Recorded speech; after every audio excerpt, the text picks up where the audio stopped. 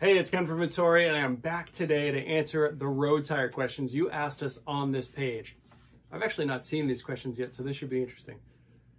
Why cotton casing? Well, tires are made out of, typically made out of nylon, but we make some higher end tires out of cotton.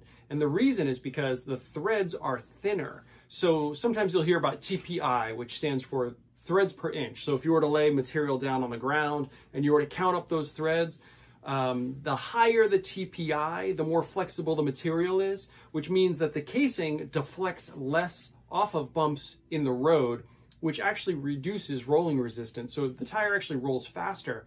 For that reason, our high-end competition race tires are made out of cotton. So the whole Corsa line, you'll see core-spun cotton, and that is the reason. Airliner inserts for road? Question mark.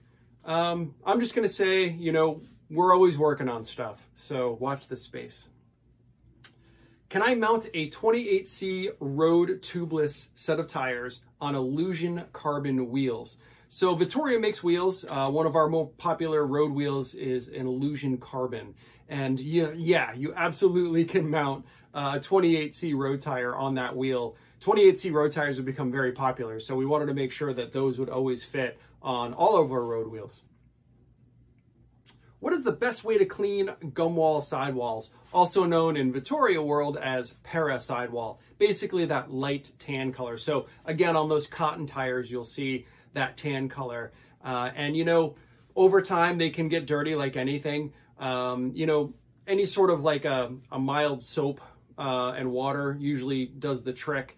But if you have, something that you really want to get clean, I'm known for keeping my kit real clean. I love having a clean bike. I feel like it works better. I just know it's going to work well. And I've actually at times used Magic Eraser, but don't tell anybody. And then what is the best pressure for Corsa clinchers?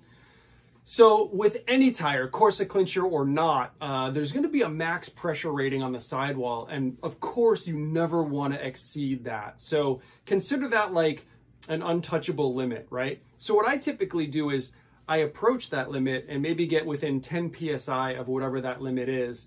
And then what I'll do is kind of work down from there to make sure that the tire is compliant and gives a little bit of cushion.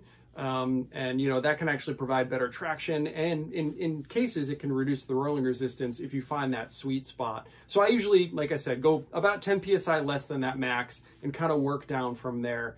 You always want to make sure that the tire remains stable, so you never want to go under the minimum pressure rating either. So always stay within that range, but that's kind of a good benchmark. So hopefully that helps you guys. Keep the questions coming. We'll do more of these. And as always, check out Vittoria.com for more information.